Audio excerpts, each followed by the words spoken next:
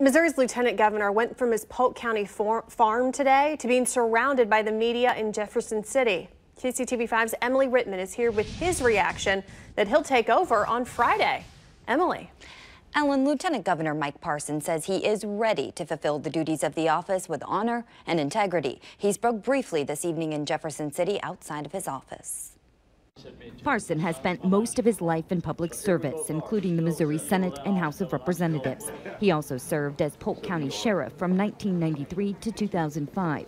The third-generation farmer talked about how he learned Greitens would resign. I just received a phone call earlier this evening, and actually at my home. I was actually out at the farm at the time I received the call. He then headed straight to Jefferson City. Right now, we're still trying to kind of just grasp everything like everybody else is. Parson released a written statement that said in part, quote, with Governor Greitens' decision to resign from the office, he has put the best interests of our state and all Missourians at the forefront where they belong.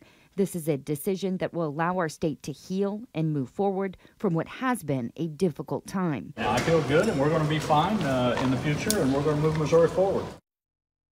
In Missouri, if a governor dies, is convicted, impeached, or resigns, the lieutenant governor becomes governor for the remainder of the term.